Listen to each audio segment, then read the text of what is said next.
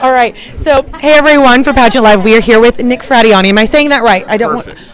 I've never been asked how to say my name more than here, and everybody's like, how do I say it? And then they say it perfectly. So I'm like, just go with it. I think it's the spelling that's a little daunting. Yeah, I think whenever people see more than 6 letters, they're just like, can't do it. Not even gonna try. No. But you got it spot on. Well, great. So you were the American Idol winner 2 years ago, correct? Yeah, 2015. 2015. So the second to last season. Fantastic. So you have an album coming out. Tell us a little bit about that. Yeah, the album comes out this Friday, so less than a week, August 5th. Wow. And it's called Hurricane, and it's going to be available everywhere. You could actually get it right now on iTunes. You could pre-order it, and you get like half the album right now, and then the next 6 you'll get on Friday. So. And you are performing a song from your album tonight. Yep. So tell us a little bit about that. And is it your favorite song from the album? It's one of my favorite songs. It's not going to be the single, but I just thought it would work well, especially in like this beautiful theater. It's just a love song that I really liked, and it works well with just like without a band. It's just like basically we wrote it on a guitar, so we're going to go out and play it on just an acoustic, and it kind of works well. And so I think it'll be good for this setting.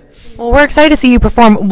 How much do you know about pageantry? Are you like an expert? Are you ready for this? Like, do you know who's going to win? I mean, I definitely don't. You don't want me making any bold. I mean, I'm from Connecticut, so I guess I have to cheer for Miss Teen Connecticut. Yeah, you do. Yeah, and yeah, I mean, it reminds me a lot like being backstage, like because I get the whole competition thing, so it kind of reminded me that like you get the nerves a little bit and stuff. So, but it's cool. I'm excited to kind of see how it all works. Did you get to reherse with the girls today? Not yet, so I'm just gonna be I'm winging it. Right. Everybody's winging it. I'm sure you'll be just fine, right? Yeah, I mean, I'm used to, we did that other show on live TV, so I'm good at kind of winging it.